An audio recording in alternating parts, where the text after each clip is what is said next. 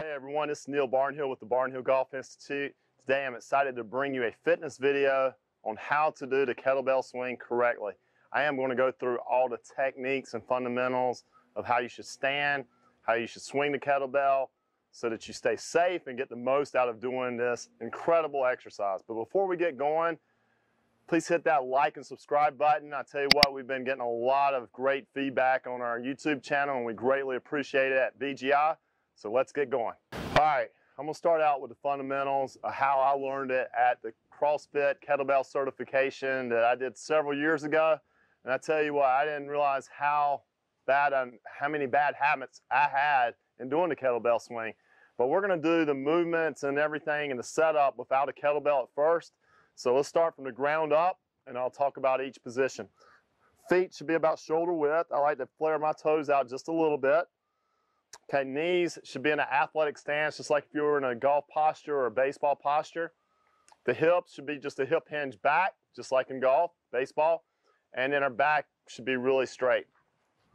Okay, so then from the side here so you can see it. Knee flex, hip hinge back, and you can see that my back is straight. All right, so those are important. Now, when we get into the movement here, the hips are what makes the kettlebell move. It's not our arms lifting it. There will be a little bit of that, but the movement and the momentum of the kettlebell moving to eventually overhead is caused from the hips. So from that standpoint, I tell you what, some of the benefits of doing the kettlebell movement correctly are hip explosion in a golf swing, hip mobility, your VO2 max, you're improving. That's what your cardiovascular endurance. Coordination, agility, flexibility, mobility, strength, power, all these things, your accuracy, all these things improve with doing these movements, all right? So I'm gonna start out with the Russian swing, but we're gonna do the movement first of how the hips should work. So when we get in this position here, we should just simply, I want you to just jump. Just jump. And you can see I'm straight up and down. We don't wanna be leaning back. I will go into some common faults after I show you how I want you to do it correctly first.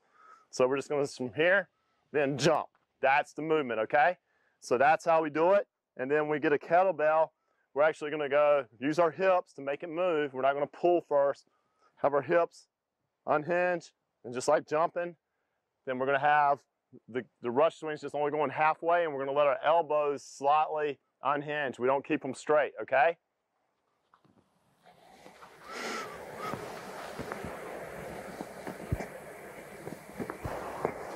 Okay, in this position here.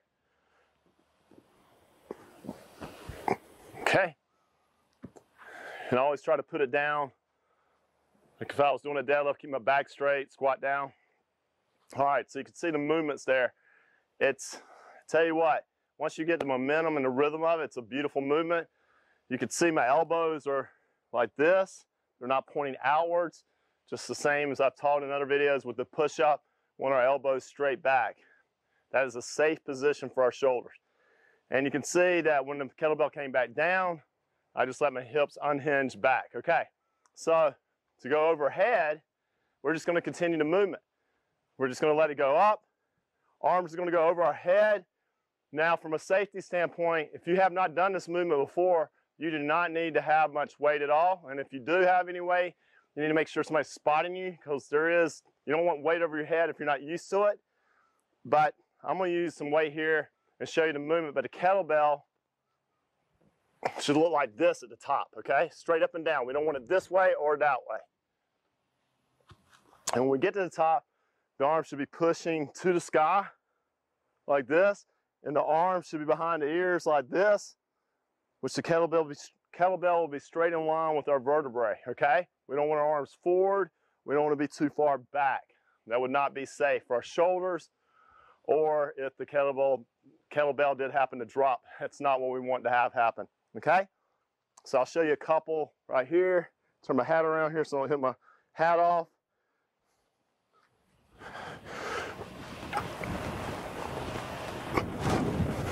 Okay, turn around this way.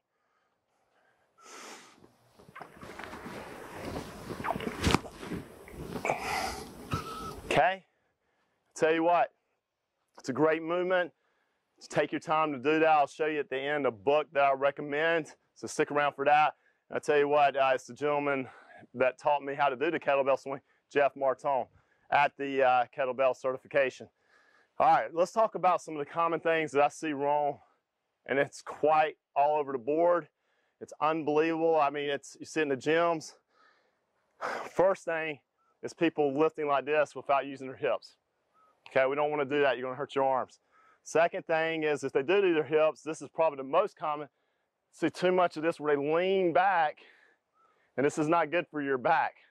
Okay, so you do that over and over and you lean back. Remember, we want to just go straight up. Okay, so the other thing is the arms stay straight. I was guilty of both of those. Leaning back and arms going like this.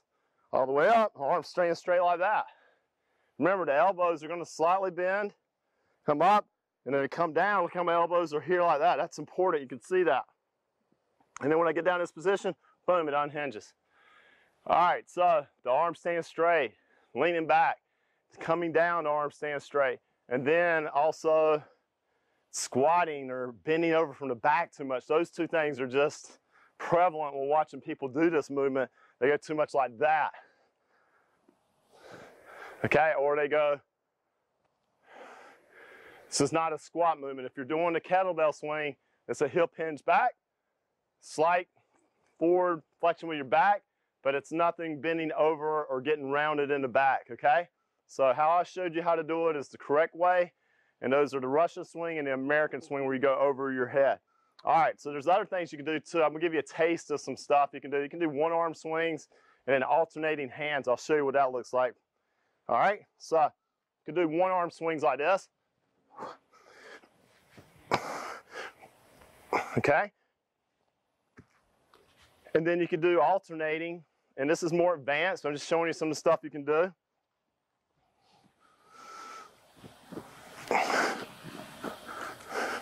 Okay, and it's a pretty cool movement. It works your cardiovascular strength, your core, and it's just fun. But there's other things. The Turkish get up would be a whole nother video lesson in itself, just how to do the Turkish get up. But that's an incredible movement. That probably took us a couple hours at certification just to learn how to do that movement. All right, so other things like I do push-ups. I'll show you push-ups with it, and then some man makers. So you can do push-ups like that.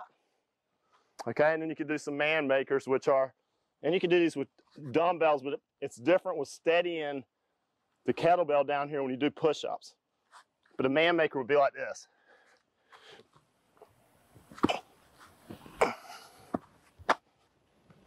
Okay, again, those are more advanced, just showing you what you can do with them. All right, that's just a taste of it. Hope you enjoyed these movements. Go back and watch how to set up and how to do the Russian swing and American swing, and get at it and learn how to do this, and you'll reap the rewards and benefits of doing the kettlebell swing. Okay, I hope you really enjoyed that. I tell you what, I love instructing how to do the kettlebell. I love using it in my workouts. The benefits I've seen, it's just incredible for my flexibility and mobility and not getting injured. I have, knock on wood, I've never been injured in the 10 years I've been really working out, and kettlebells, I use them every week in my workouts and interval training. So the book I was talking about is by Jeff Martone, and it's Kettlebell RX. Tell you what, it's an incredible book. I look at it all the time.